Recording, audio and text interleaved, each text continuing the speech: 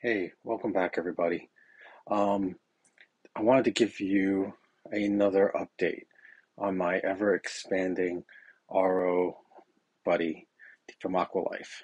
Um, as you guys all know, and a quick summary, I've expanded the Aqua Buddy a few times. It's gone from a single membrane to a double membrane. I've used, I've changed it out to include two carbon um, modules, two DI modules, right? They all run, the flow of water all runs through each chamber before it goes to another chamber. Um, but today, I wanted to talk to you about me adding another H, HM digital TDS meter into this DI, and it's right here. I mean, not DI, into the RO unit, but it's part of the DI, right? So one of the reasons, one of the things I did was there's two DI chambers, right? Water flows in from the RO membranes into here, and then it goes up and into the bottom of this DI and out into the bucket, right, or the barrel. Um, One of the things that I was having problems with was this really hard to see um, change of RO color, RODI resin color, right? So you see here, it's like a light brown compared to this black, right? Well, one one thing happened during a particular usage, and I believe that the DI resin, right, in that particular chamber may have been exhausted. But what happened was this was starting to turn fairly brown maybe during one of my um, usages of the RO buddy. And what happened was going through here, it was coming out of here.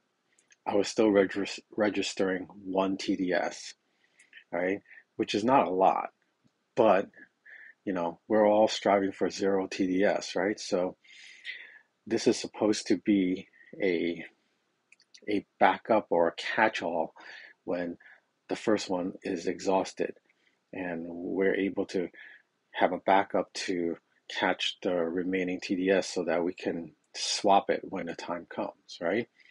Well, what happened was this was exhausted, the first chamber, but this was exhausted as well, but the color did not change um, very well. It didn't change, and it was still at one TDS. So why did I? So what I did was um, I changed out both the DIs that day, right? But I couldn't. But one thing that was perplexing me was I couldn't tell that this was exhausted because it was just not prominent enough. At least the brownness, like in this one, you can kind of tell, but sometimes you can't tell because it's so minute of a color difference, right? So what I decided to do was to put a TDS meter, right, from where the RO water goes through here and then to this line that goes into the second DI. I put a TDS meter right here, and it'll be this TDS meter, okay? And that way I can tell if this is exhausted because when the TDS coming out of the membrane and the water coming out of this DI is almost the same, then this is exhausted, and I can tell, right? Then, obviously I have the second meter where it reads, um, let's see, sorry, right here. It reads that, right? it reads the water going to my RO barrel, my RO water barrel, and now tell me if there's TDS like last time.